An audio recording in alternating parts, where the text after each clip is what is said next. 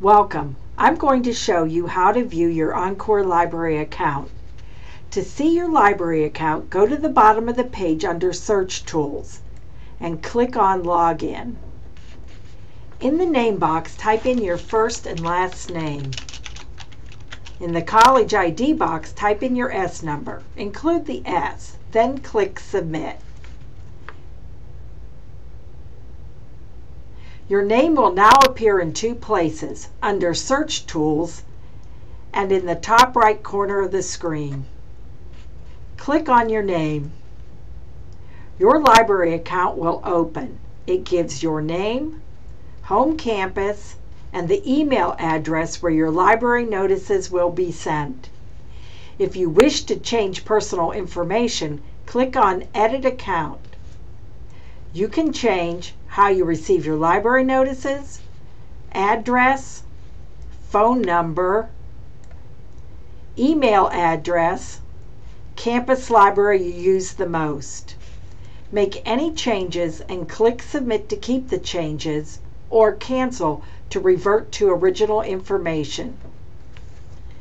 Your library account opens on the Checkouts tab. Titles are sorted by due date. You may renew all or just specific titles you checked. If you check the title you want to renew, then click the Renewed marked button. You get the following message. The following items will be renewed. Would you like to proceed? Click the Yes button and the renewal date changes. And the status changes to renewed one time. The maximum number of renewals for an item is 4 times. The next tab is the Holds tab. This is a list of things you have requested. You can change the pickup location until the book is placed on the Holds shelf. If you choose to change the campus, click Update List. You also can cancel all your requests, or you can choose some titles to cancel. Checkmark the title you would like to cancel and click Update List. The following message will display. The following holds will be canceled or updated. Would you like to proceed? Click Yes and the new holds list will display without the deleted title.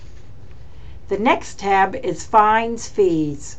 Click on the tab and the fine box opens and gives information about the item you have fines on. These fines must be paid in the library. My Lists is the next tab.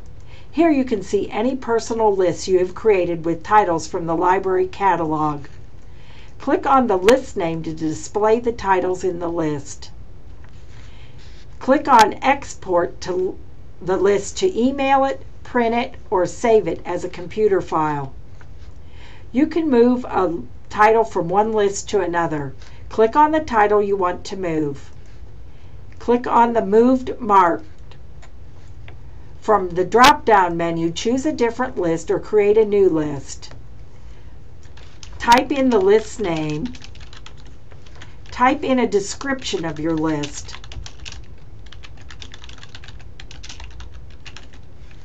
Click on Submit.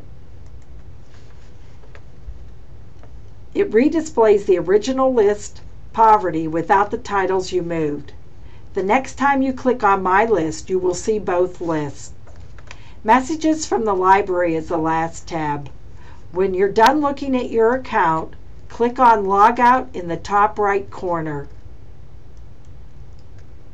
Click Yes to the message.